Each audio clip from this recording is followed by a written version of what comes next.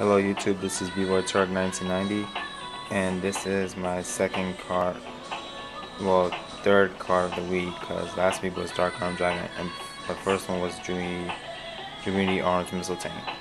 Now, the third card here is for the release of Hidden Arsenal 4. So, now the card here is Dragunity Knight Trident. Now, what I love about this card is his effect is just that ridiculous.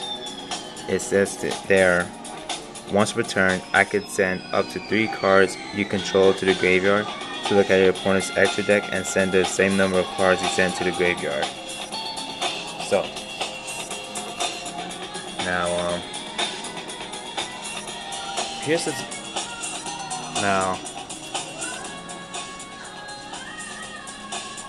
here's what I think about this card. This card has a devastating effect, as not close to Dark Arm Dragons, but well, I think a little better because you're denying access to fusions and synchros to your opponent.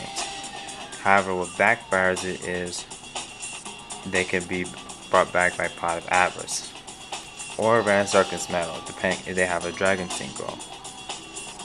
But luckily Monster Reborn doesn't come in, so that's pretty good.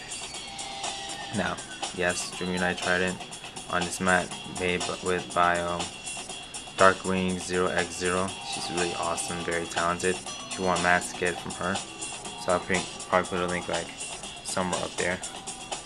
Now, for Dragunity Knight Trident, his attack is 2400.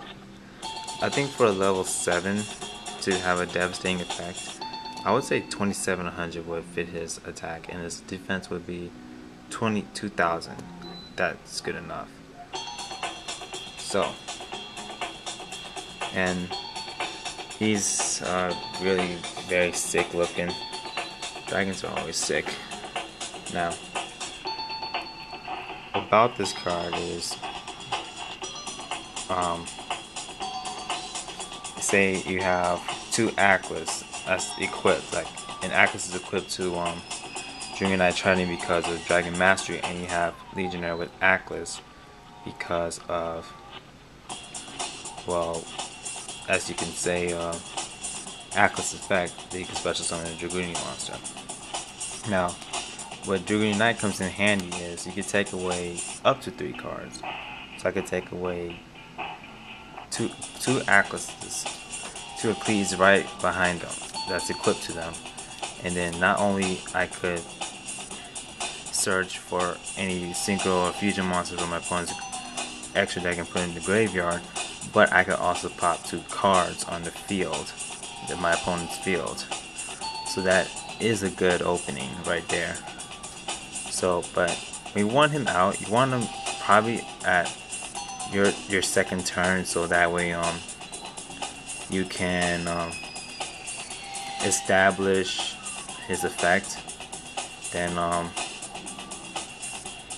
right after get him out, but don't use his effect, because if you have like no cards in the field or something, or a few, but you want to like save him.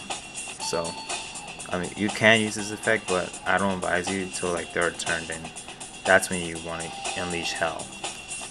So, but this card is gonna be very dangerous against 6-Ams, because 6-Ams there are few synchros like Sheehan, the most annoying synchro ever. So it's simple. Use this effect, get rid of his Sheehans, then you weaken the 6-Ams. Now, I'm going to finish it now. So, from a scale of 1 to 10, this card gets an 8.5. And this is B-Boy Turk signing off right now.